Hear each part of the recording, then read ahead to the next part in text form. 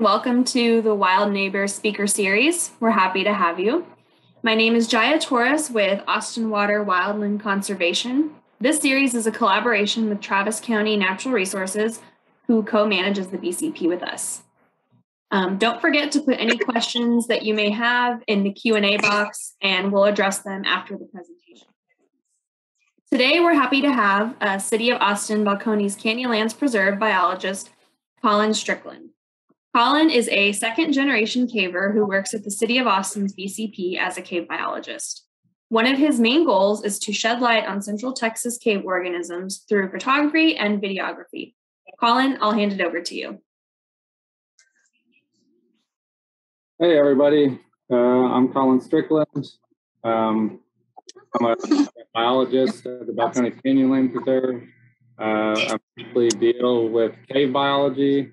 And today I'm going to take you kind of on a journey starting at the entrance of a cave and going into the cave and seeing what we see along the way as we get deeper into the cave. So let me share my presentation.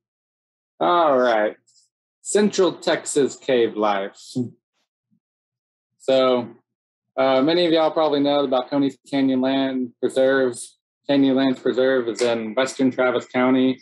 It's a large preserve that was put in place to protect 8 endangered species and 27 species of concern. Most people have heard about golden cheek warbler and the black-capped vireo, but most people don't know that almost all of those other species are karst invertebrates. So of the species of concern, there's 2 plants and 25 other karst invertebrates, and then there's 6 endangered karst invertebrates. So basically almost the entire preserve is for karst invertebrates, but no one's ever heard of any of them. So I'm going to show y'all some of this. So one of the first things you'll notice when you approach a cave is the plant life is a little bit different around the entrance. You'll start to see things like ferns and moss and everything inside the entrance of the cave. Just because there's not so much sun and all the moisture and everything can remain. And so this provides interesting habitat for plants that couldn't survive on the surface and can only handle this moisture condition. And also, you'll start to see other organisms that don't fare too well in Texas summers, but they do find in this humid cave environment. So this is a little land snail that you'll see them around Austin on like a rainy day, but most of the time they gotta hide under logs and stuff just to stay moist enough. But in the caves, it's near 100% humidity, so they can just cruise around doing their thing all the time. So organisms like this that like to live in caves but don't really have to are called troglophiles. So these guys, from the Greek troglos for cave and phileo for love, troglophiles are the cave lovers. So basically, they can survive on the surface, but they also really like the moist, cool conditions inside the cave. So some of these include the Gulf Coast toad. You'll find these near the entrance of caves a lot of times. You find land snails like this guy. So like I videoed this in like the middle of summer in August a few years ago when it hadn't rained in over a month. Yet this guy was just cruising along. And then everybody loves these western slimy salamanders. These guys hang out in the cave and eat all sorts of karst invertebrates. Sometimes they come out when it rains and move around, but they can survive in the cave for a long time. They can actually get pretty big. I read online that they can get up to 8 inches long. The biggest I've ever seen is maybe a 7-incher, but they're pretty cool. And they're basically like apex predator down in the cave ecosystem because they eat all the little karst invertebrates. So you can see he's about to eat a springtail. And he eats other karst invertebrates.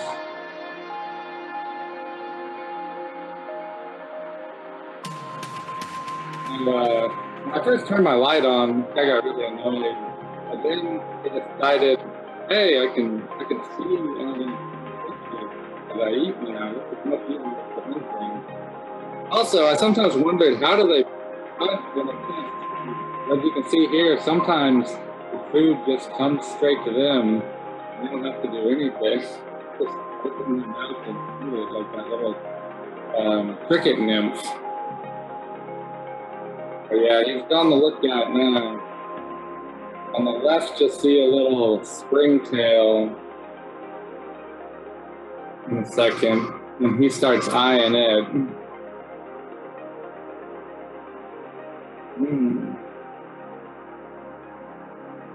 But this springtail is really lucky. He ends up going right underneath his chin before he could get him. But there's a little mite in the foreground who is not so lucky. It ends up becoming dinner. But pretty cool stuff. I'd never actually seen these guys eating before, so pretty interesting. So the next group I'm going to tell you about are the troglodynes. From the Greek troglos for cave and xenos for guest, troglodynes are the part-time cave dwellers. So most of y'all will probably think about bats. And yeah, we've got Mexican free-tailed bats, but most of our caves are pretty small around here. And so we tend to find just small groups of these tricolored bats, maybe, I don't know, less than 10 generally. They're known as Perimyotis subflavus.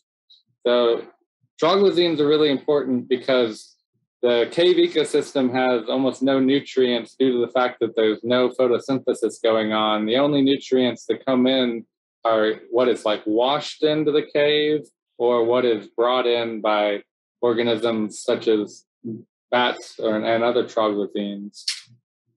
Another troglodyne you'll see at the entrance of caves in great numbers are Leobunninum townsendii, the standard daddy longlegs.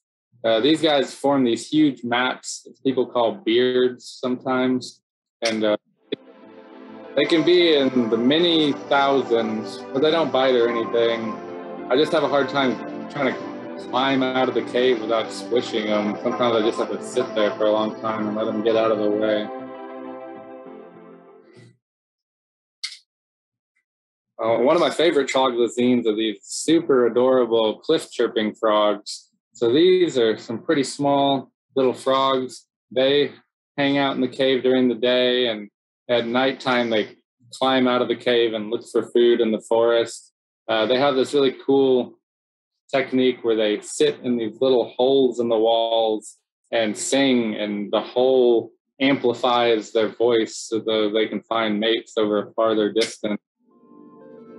And they're also really good climbers. They can pretty much climb up any surface, even like inverted surfaces and stuff. So you don't normally think you'll find frogs in Texas up on top of a plateau, but these guys are nice and moist down in their caves. So some other troglodynes are the mammals. My coworker, Drew Thompson, set up this game camera a couple years back, and I pieced together this video of all the critters coming out of Slaughter Creek Cave. So there's raccoons that live in there, standard possums,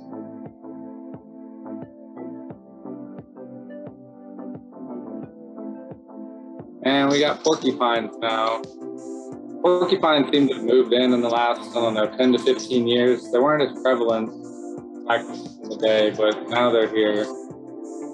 So yeah, all these mammals, they're pretty wary of predators because with so much mammal activity, there's a lot of mammal smell and it attracts predators. This porcupine's so skittish when the wind blows, he jumps. He's kind of freaked out, but he has good reason to be wary because there's a lot of predators that check out this cave entrance. So here you got a gray fox checking it out, smelling all those raccoons and possums. Here's a whole pack of coyotes.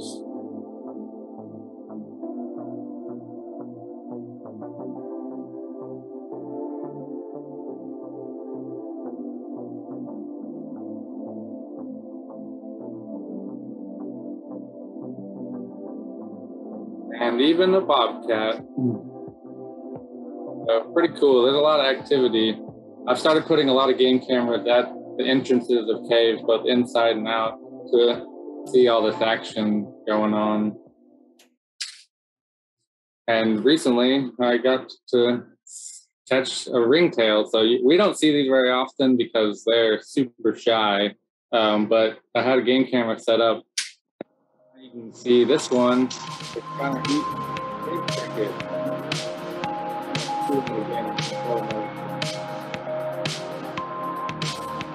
Yeah, apparently these guys will sit outside the cave and wait. And all the cave crickets come out around sunset.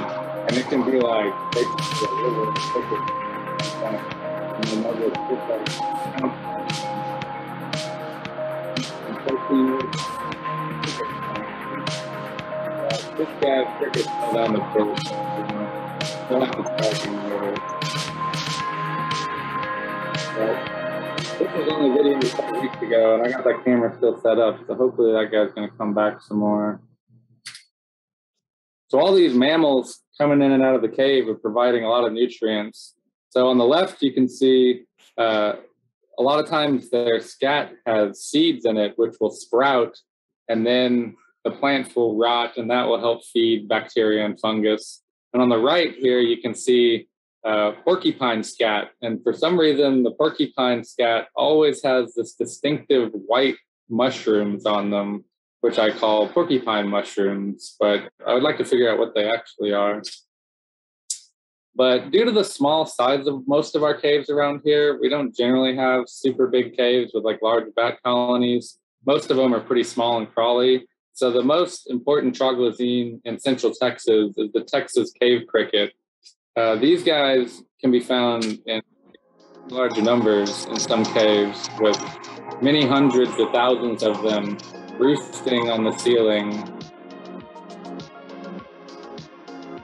So when you have this many crickets together, not only do they provide food to predators, but also they basically rain cricket scat onto the floor, producing a really nice layer of cricket guano, which then provides nutrients for fungus and bacteria, which then feed other organisms.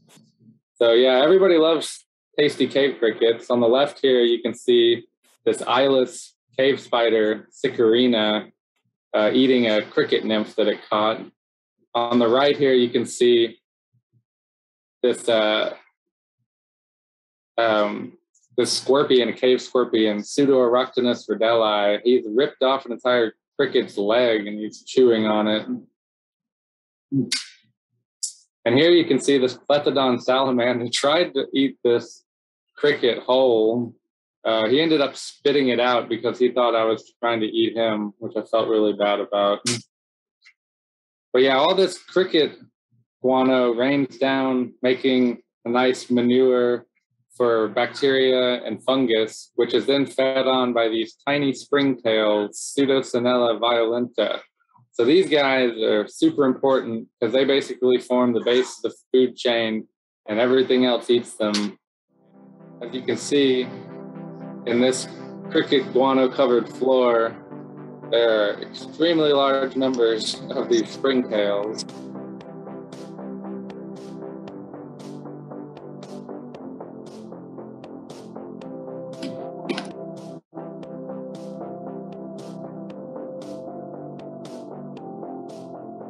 So yeah, you can see all the fungal mycelia growing off the cricket guano.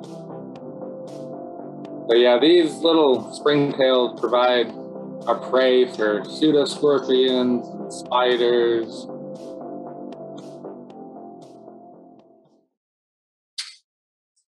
Some other organisms that benefit from all the nutrients in the guano are these eyeless cave millipedes, Campbellus biobia, and these eyeless land snails, Helicodiscus eigenmanni.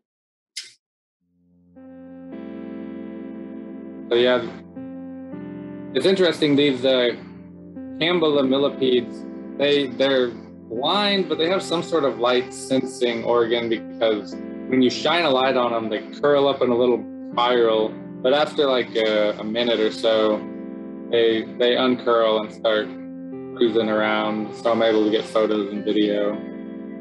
These little land snails, Helicodiscus, are pretty easy. You can just think of like a flat discus. They are eyeless. Well, they have eyes, but they don't work anymore. So they're blind, and then they just sense chemicals in the air with their 4 tentacles to find food and mates and whatever. So once you get really deep into the cave, you get the troglobites, which are what I think are the coolest organisms. So from the Greek troglos for cave and bio for life, the troglobites spend their entire lives in caves and cannot survive on the surface. So troglobites are relegated to like deeper in the cave, where temperatures remain constant. In central Texas, it usually remains about 72 degrees year round, and then humidity is near 100%.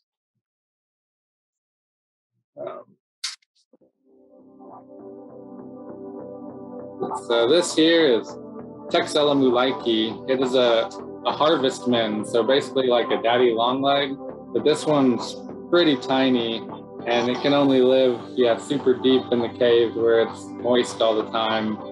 These guys are only found in southern Travis County. One sec.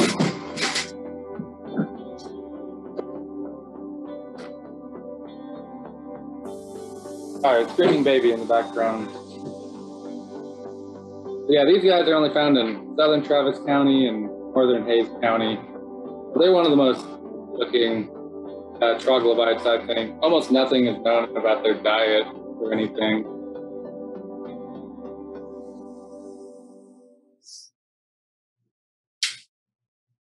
So due to the nutrient-limited environment, troglobites tend to be small, have slower metabolisms, longer lifespan, and lay fewer eggs than their surface relatives. So that's a Texella mulaiki on my coworker Drew Thompson's finger. Other adaptations to life underground include reduce, I can't read this. Pigmentation, legs and antenna, enhanced tactile, vibratory, and olfactory senses. So you're going to see like a lot of these, I have the genus name and then the species is SPP.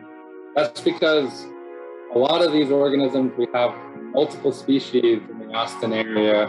And this is due to the fact that there's a lot of geologically isolated areas that have evolved around species. So Central Texas has only a dozen species of these Sphiodesmus cave millipedes. And then a lot of the other organisms as well have very localized range distributions. So these Tartarocritigrus pseudoscorpions, we got about 7 species in the Austin area, but some of them are only known from a single cave location.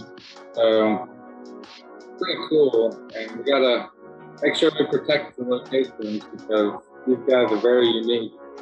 So these guys don't have eyes, but they have sensory hairs all over their body that they use and they just run around with their arms out. And so then when they run into prey, they're able to grab them. Probably the most prolific troglobitic predator are these Sicarina spiders. Pretty much go in a cave and start flipping rocks, you'll find these. But they have no eyes at all, and they just have sensory hairs. You see this one cleaning his feet, got some big old fangs. You can imagine being a little big, sink into your back. But this one you can tell he's a male because his front pedipalps are enlarged and look like little boxing gloves. You can see on his head where the eyes would normally be, it's completely smooth and clear because the eyes have been completely eliminated so long underground. So this is one of our Rhydini species. We got 3 species in the Austin area. So these Rhydini beetles feed on cave cricket eggs, and they've adapted a super elongated head and neck so that they can reach their head into the holes in the sandy or soil or dirt floor where the crickets lay their eggs. It's easier for them to pull out the eggs. So these Passionetta spiders, they're extremely small, first of all. Like, the body length is like 1.5 millimeters, so it's really hard to get photos and videos of them. And what's really cool about them is they're basically see-through, but they reflect blue off of their legs when you shine a light on them. So, pretty cool looking little creatures. Look like they're made out of glass or something. So these Texorhidelia, these are cave silverfish. Now these actually get pretty long. I don't know, they're like maybe like 2 inches long. This one's cleaning his antenna since he doesn't have eyes. He's got to keep his antenna nice and clean. You can see one of them got clipped off by, I don't know, a scorpion or something. This guy's staying still long enough to get some pictures, but normally these guys are just constantly on the move, as you'll see in this next video. So yeah, this is generally how we find Texorhidelia texensis. It's constantly moving around. That's one of my favorite species names to say. Texorhidelia texensis. Say that 10 times fast. This one, this is from one of my YouTube videos y'all can check out later. So it actually has like words added. So this eyeless spider, genus Eidmanella, barely escaped the pseudoscorpion, Tartarocoragus infernalis. So yeah, this is going to be, this pseudoscorpion uses sensory hairs on its bodies and limbs to sense its environment.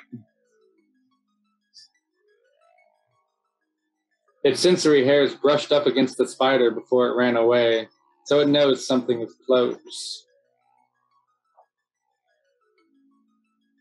It slowly waves its pedipalps around, probing for its prey.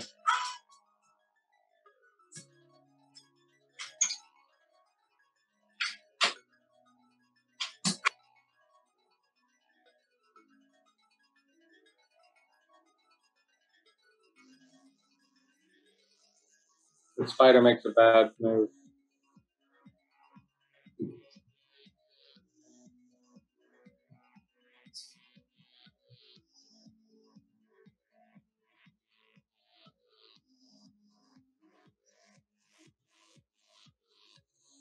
With its abdomen in the grasp of the pseudoscorpion's pincer, there's little chance of escape.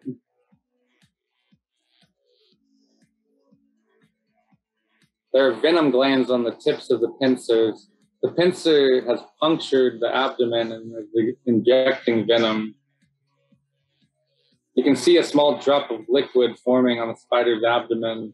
It's either hemolymph or venom. Now the spider is basically paralyzed, and then he can just chew him up at his leisure. So yeah, it's pretty miraculous how I was able to capture that. Not barely anyone's ever seen that interaction before. So yeah, if you're lucky enough to go deep enough in a cave and you find water, like a stream or a pool, you may get to see some stygobites. So from the Greek, stygo for Styx and bio for life. In Greek mythology, the river Styx was the boundary to the underworld.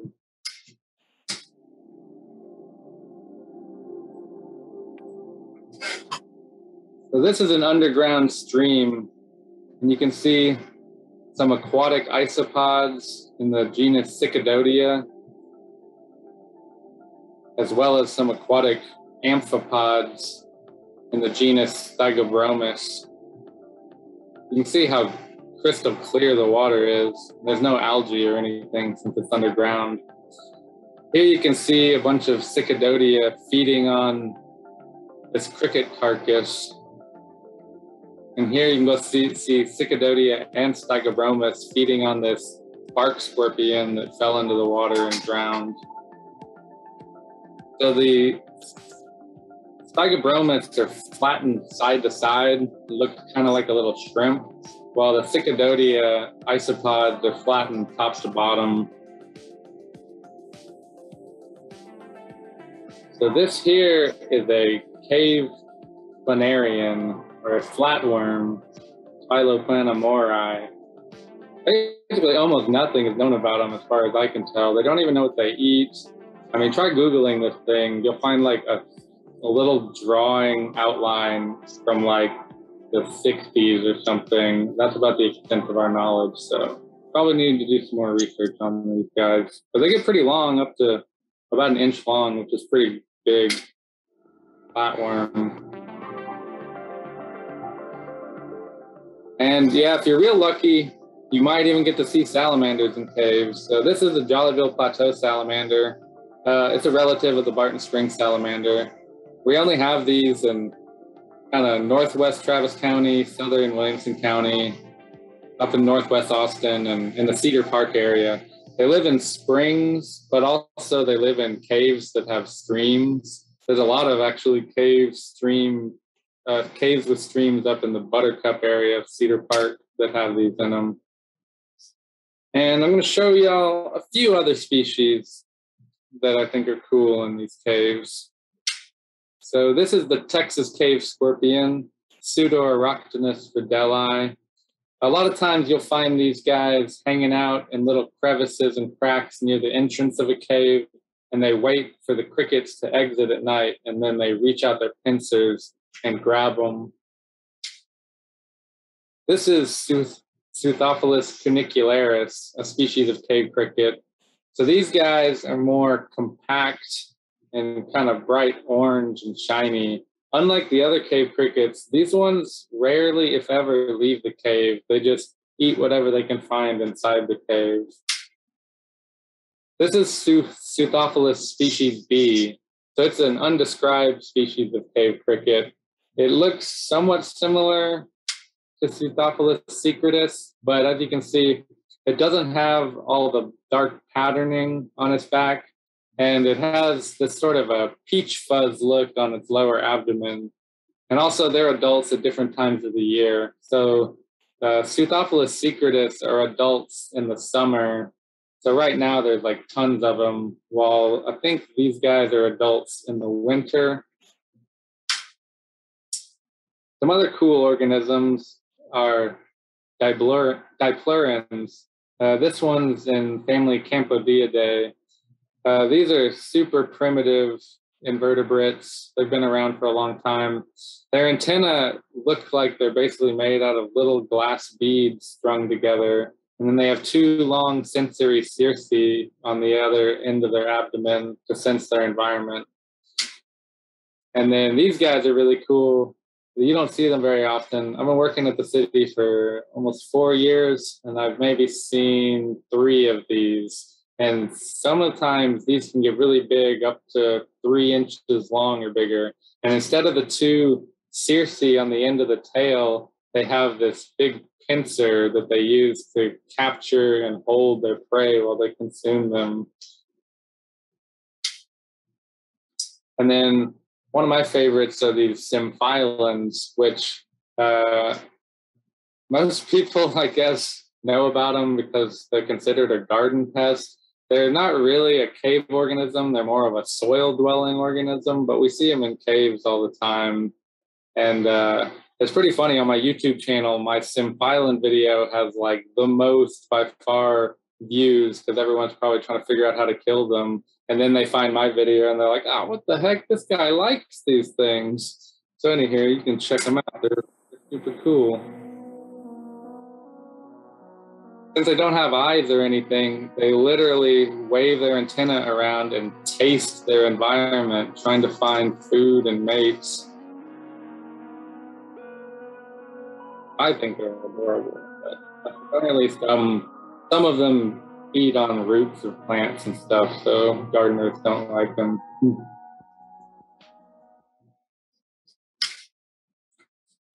Another pretty obscure organism that we find in caves, but also just live in soil everywhere, are the micro whip scorpions, or Palpagrada. gradi.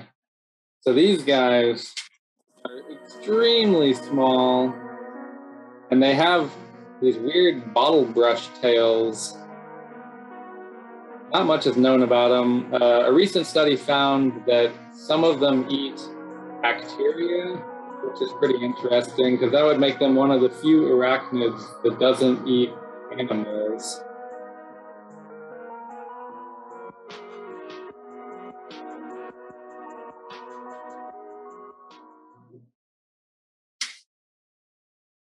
And then these guys are really cool.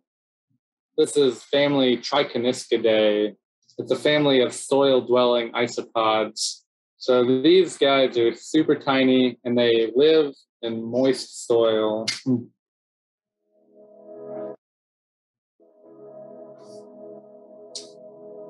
So yeah, I normally find these like in moist soil by flipping over rocks.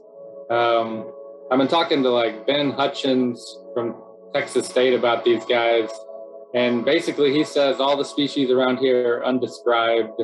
So there's some work to be done if we got any taxonomists that want to name some species. Some of these species have eyes, while others are completely eyeless. You can see this one here has some rudimentary eyes. But yeah, their antennae are apparently adapted to not only the chemosensing, but also humidity sensing. Since these are isopods, they need to stay moist. So their antennae help them sense if they're going into a dry area, and then they'll go back to where it's moister. So yeah, pretty much when I flip the rock over and shine my bright, warm light on them, they don't like that very much, and they tend to fall away pretty quickly.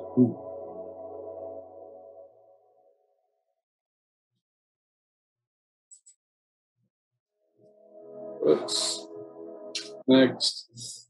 And finally, I'm going to show y'all these globular springtails. So I tend to find these in caves. I didn't really notice them before, but now I've found that if you look at the tiniest little pools of water in caves, you'll find these guys on the pool of water. And we think it may actually be because they're stuck in the middle of the pool. But I'm talking like a pool of water that's like 1.5 inches across, and you'll end up with one of these guys sitting right in the middle of it. So these guys are so tiny that they don't even put an indentation in the surface of the water at all. It's basically like they're walking on glass. So yeah, these guys get a bad rap, sort of like the symphylums. Now a lot of gardening websites are like, how to get rid of all these terrible infestations of springtails. But basically, these things are good for the environment. They help aerate the soil and everything, and also they just provide food for everything. So don't mess with the springtails. But yeah, that's pretty much the end of our journey. Awesome. Thank you so much, Colin. That was just some of the just cool. The videos and photographs that you shared are just some of the coolest that I've ever seen of the cave life. A reminder to everyone watching that this video will be recorded and it will be posted to both the Travis County and City of Austin YouTube pages and along with Facebook. So if you missed any parts of this or want to go back and watch other parts, you'll be able to do that. Share it with your friends. And then if you have any additional questions for Colin, go ahead and start throwing them in the Q&A, and we will get to as many of them as we can. We do have a couple questions already, Colin, so I'll just read them off and we can just go through them from there. One of the volunteers that helps us with cave cricket counts often asked, do you know what the common species of mice are that we always see running around the cave entrances? I can't remember the exact species name, but yeah, it's a species of deer mouse. I'll have to get back to them about the exact species. I have it written down somewhere. But yeah, I believe we have a lot of white-footed deer mouse. Is that some? I'm not sure. Yeah, I just know the species name that I have in my list of creatures. But yeah, they're pretty funny. A lot of times they'll poke their head out, and as long as you're staying like super still, they're very curious, and they'll walk right up to within like 2 feet of your face to look at you before they go, oh no, human, and then run back in the cave. So That's awesome. Okay, another question is, would the cave crickets in our caves survive without the caves as a place to go during the day, or would this species decline? it's hard to say. I mean, they definitely like being in the caves, but the cave crickets can live, under houses and just like under logs and stuff. I guess if it was like super drought conditions, they might run into trouble, but you can find them just like on my property here. I'm too low for there to be, I'm in the wrong geology, so there's no caves, but we have a lot of piles of logs with tarps over it. And sometimes when I'm digging through there, I find cave crickets under them. So probably there would be a lot less numbers without the caves, but they can definitely survive in some surface habitat. Okay. This next question is a little bit of the chicken or the egg conundrum here, but they said, it seems like many of the strictly cave dwellers are morphologically similar to the species above ground. So did which species evolved from which? Did we get the cave species from the ground dwellers or the ground dwellers from the cave species? So basically the theory on how all these troglobites came about was a long time ago, millions of years ago, it was a lot moister in central Texas. And all of these species ancestors were surface or soil dwelling organisms. But as the climate changed, and then also there was the geology in this area, there being all this open space underground, a lot of these organisms just slowly adapted to move farther and farther underground, and to the point where many of them became so adapted that they could no longer survive on the surface, thus becoming troglobites. But one of the problems when you become a troglobite is you can't go up to the surface and move over to another area. And so in central Texas, since we have so much faulting and everything and uplift and displacement, a lot of the limestone areas are discontiguous. And so you end up with, originally these species were probably just a few species got pushed to slowly adapted to go underground, but then the geology shifted and they all became little isolated islands, basically like island biogeography, where you have these karst islands that are separated by downcut river valleys and canyons, as well as just like uplifts and shifting of the geology where the limestone layers no longer line up. And then that's how you end up with so many species, like 20-something species of Sicarina spiders in central Texas and a dozen species of Spiodesmus millipede, 7 species of these Tartar Creagris pseudoscorpions in the Austin area, some of which are, only found in like one little karst plateau island. So you have like half a square mile. That's their entire range in the whole world. So it's pretty cool stuff. It's just super fascinating. And the next question, and we got a couple of people that ask similar versions of this question, but is what can we do to protect this cave habitat for these organisms? Well, what can you do? So if you don't want to kill cave crickets, please do not put ant bait outside, like using Amdro and stuff like that. These cave crickets come out of their cave and they harvest, they forage in the forest for hundreds of meters away from the cave entrance. And unfortunately, since we have so many caves in Austin, specifically in like South Austin, as well as like Northwest Austin, there ends up being like most of our caves in that area will have a bunch of houses within the cricket foraging range. So if people are putting pesticides out or like ant baits and stuff like that, the crickets will come and eat them and die. There was a case where we had a cave and there was nearby soccer fields and some of the people were putting ant baits out, and then we went to the cave and found thousands of dead cave crickets inside because they were eating the ant baits. So basically what you want to do is, try to not put out any kind of chemicals, because the chemicals will, if they're not just picked up by an organism, they'll also wash in the runoff and pour into the cave and contaminate the caves. So best to, not, if you could, zero-scape your lawn, things like that, not be using a bunch of fertilizers and everything. Those are a lot of the ways you can help protect these caves. And this next question kind of ties into that, and I believe it's much of the same answer as far as like runoff pollution, but it's how does the pollution of the karst waters affect your cave populations of the organisms?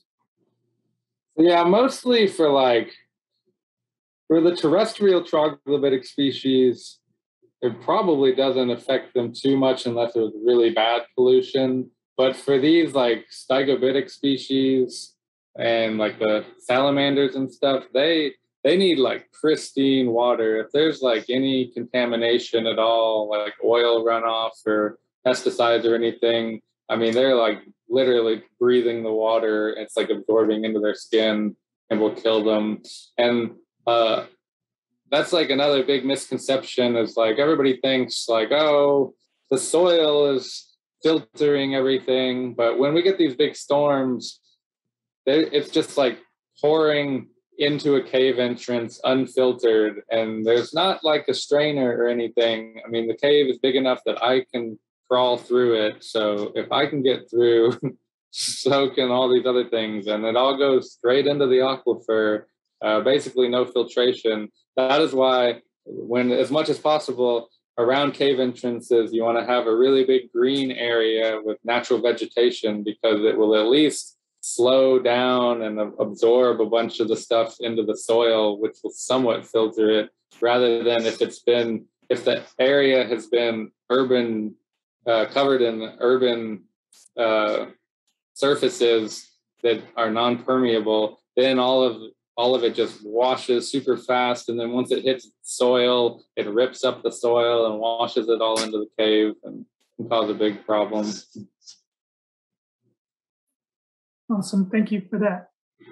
The next one came up when you were talking about the micro whip scorpions. Are they related to the species of above ground whip scorpions that you see in West Texas? I'm sure they're distantly related, but I don't know. There's some, they're apparently found just in the soil around here. I mean, you'd be surprised.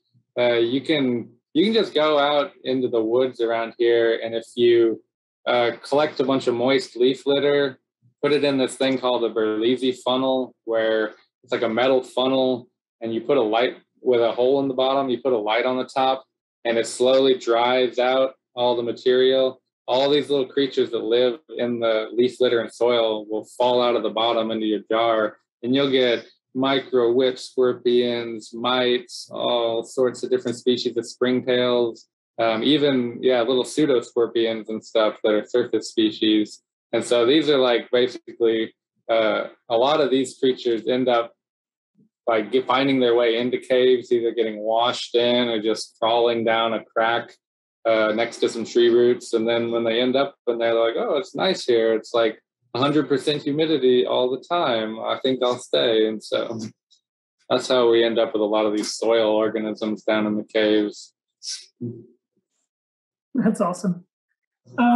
Okay, unless anyone has any other questions, we have one more here. We could end on a light note here. And I think you hinted at this during your talk, but what is your favorite karst invertebrate? I know it's hard to pin a biologist on their favorite critter, but what do you think?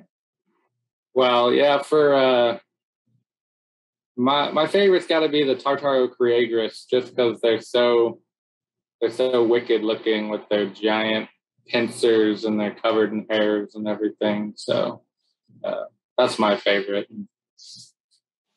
Awesome. Yeah, I have to say that the video that you showed of the springtail walking across the water without just looking like a sheet of glass was just super cool. I'd never seen that before. It was just awesome. Those are probably my second favorite. It's hard to say. Awesome. Well, that wraps up the questions that we have submitted. Colin, I just want to say thank you